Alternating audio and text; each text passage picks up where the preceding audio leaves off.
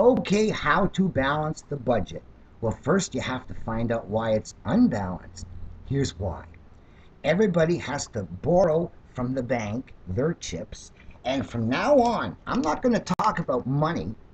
I'm going to talk about chips because talking money confuses, talking chips is easy. So everybody has to go borrow their chips from the bank, pledge their collateral, and then get in the game. Then they got to go back with 11.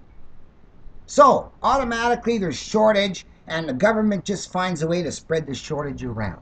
Now, when the unions were broke and the government was broke in Argentina twice, the union said, you're not going to lay anybody off. If you want to bring your bond to the bank, your $1 million bond to get bills, but they won't make the loan, we'll take a bunch of $10 bonds in our pay, as long as we can use them for hydro, taxes, medical, and licenses, HTML. Because everybody will want them then. So that's what the government was forced to do.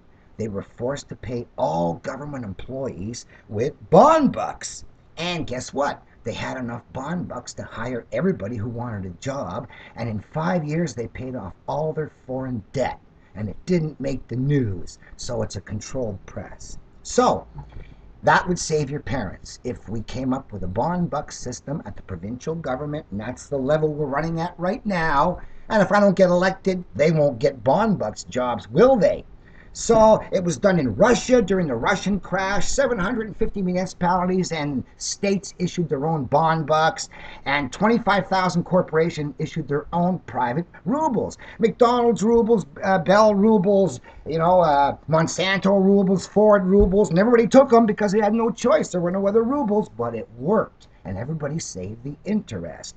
In China, 800 million people on their Facebook started using these online QQ coins. Guess what? All these transactions, banks get no interest, which is why banks are crashing, but underground currencies are growing. Now, time is the thing that makes them all valuable, and if they could do that with their unions in Argentina, why couldn't our unions, instead of saying, give us money, say, give us bonds? At least that the government's got, right?